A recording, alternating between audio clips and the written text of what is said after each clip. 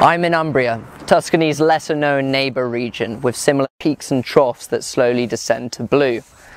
But I'm not here for a great walk, and this video is not about great places to go hiking. I'm here to see world-class art, and though it might not look like it, I've come to the right place.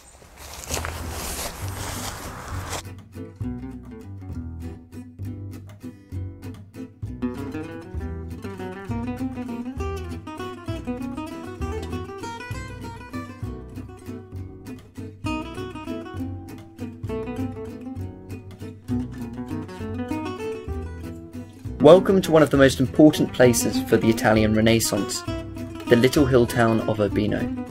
If you haven't heard of it, then you're not the only one. In recent times, Urbino has really struggled to escape from the shadows of so many great Italian cities. But its presence on guidebooks is not proportional to its cultural significance.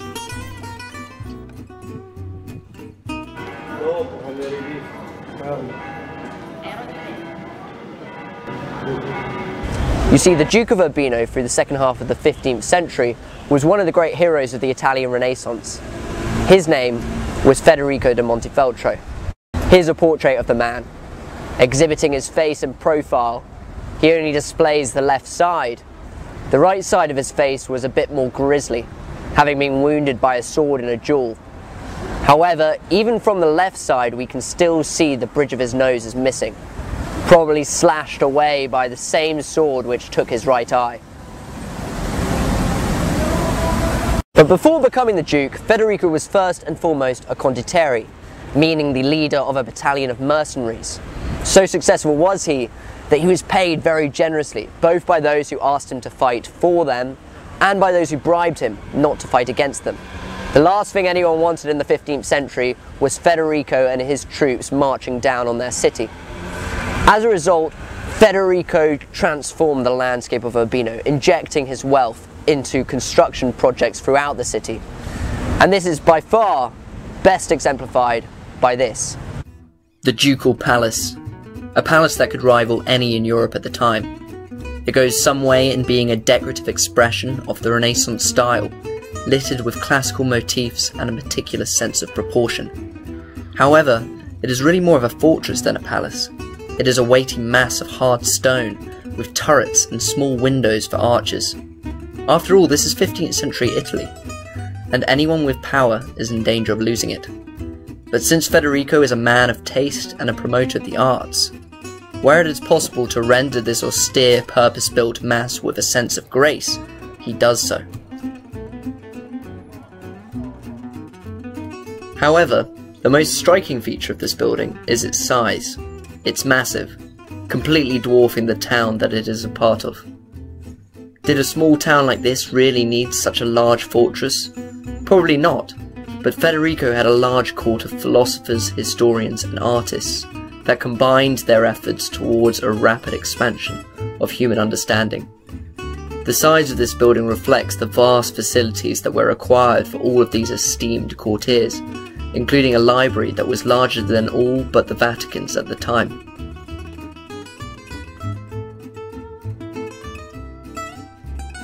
One man who reflects Federico's Renaissance spirit particularly brightly is Piero della Francesca, and still hanging in the Ducal Palace is perhaps his most extraordinary artistic triumph, the flagellation of Christ.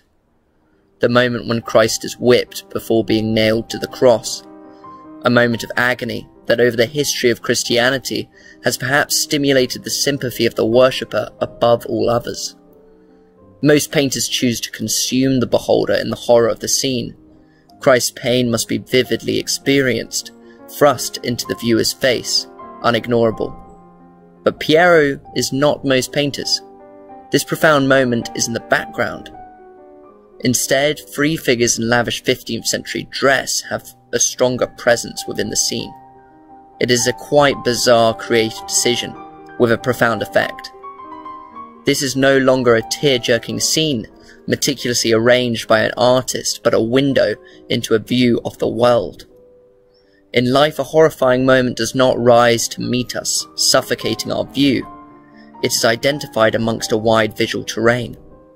Our view is not the most opportune for observing the unfolding narrative, because in the real world, we don't always get the best view. As a result, the whole scene is disconcertingly real, as though we are truly present within it. This work also displays that Piero was as much a scientist and a mathematician as he was a painter. The geometry at work is dazzling. The way the light interacts with every object, every shadow, the ever-reducing size of every floor panel through space is as close to perfection as possible. And then within this world are moments of sheer poetry. The figure in a turban, his drapery writhing, and a tensed hand. The ornate robe of the figure on the right, the triumphal golden sculpture that's tone is starkly out of place in this morbid scene. And then there is the deafening stillness of the whole thing. It is a truly outstanding expression. Another view into a similar world to the flagellation of Christ is presented by this work, The Ideal City. Only this time there are no figures. The subject is an imaginary Renaissance city, a work that Federico would have enjoyed both to see his Renaissance vision realised, and also perhaps to aid his imagination as he planned to rebuild Urbino. Like the flagellation of Christ, the geometry is extremely precise, and in doing so a highly realistic illusion of space is created beyond the two-dimensional painted surface. As we enter Federico's study, it becomes increasingly clear that this is a theme of his Renaissance school. Engraved within the wooden walls are all kinds of staggering illusions. It is as though Federico commissioned artists to employ the latest pictorial techniques so that he could have all his favourite things in his study without the distraction of actually having them there. Protruding out from an artificial bench is a lute. A false cupboard displays an open copy of a still-readable piece of music. If Federico is missing battle, well, then his armour is almost in reach. Shame there is no view in this place, but the illusion of one can always be created. And then an hourglass and a lit candle that will one day go out stands amongst a cupboard of books. Time is always going by, and Federico does not have forever to achieve greatness. He must get studying now. But Urbino's fame in the history of art is not only down to Federico. On my right lived Giovanni Santi, who lived here with his wife, and from 1483, his young son, who he named Raphael. Raphael would grow up to be one of the greatest painters who ever lived.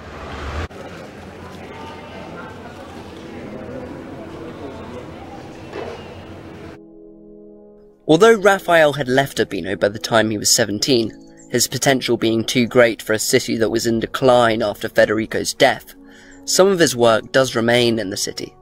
What is believed to be his first fresco still hangs in his childhood home.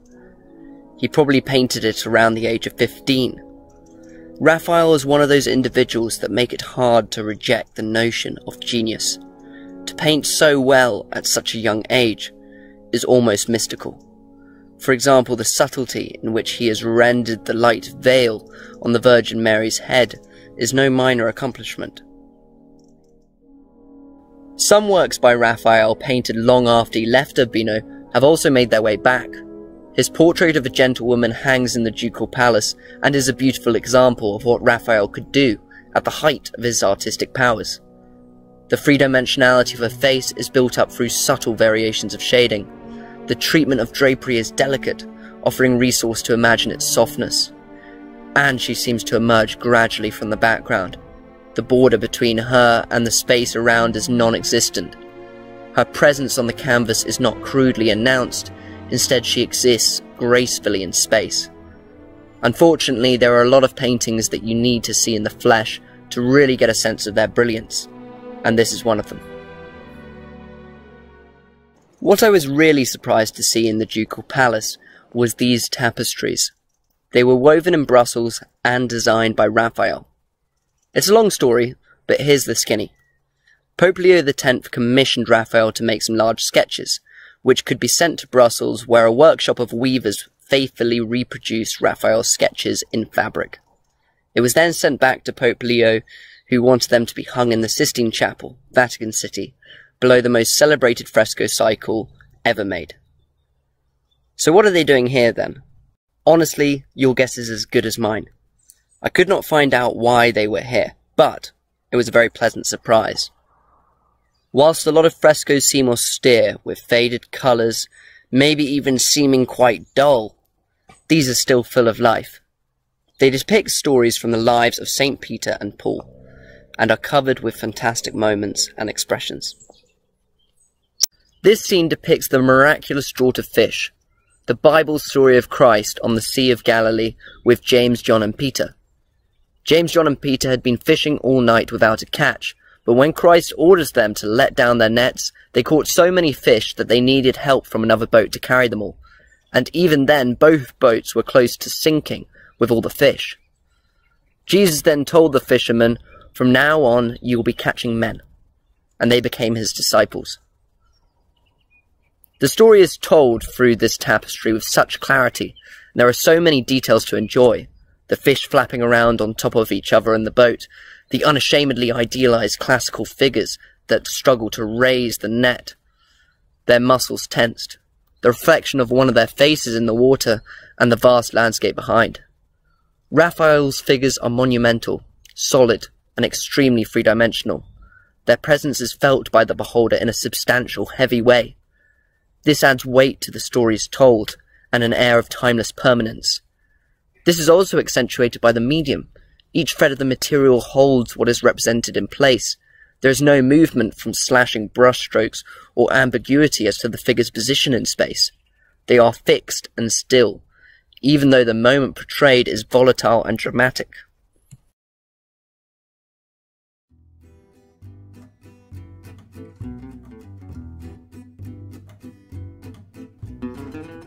So that was Urbino, a city of historical and cultural significance loaded with treasures, only some of which could be captured on this short video. Please like and comment below if you feel compelled. Also stay tuned because there will be more videos coming soon.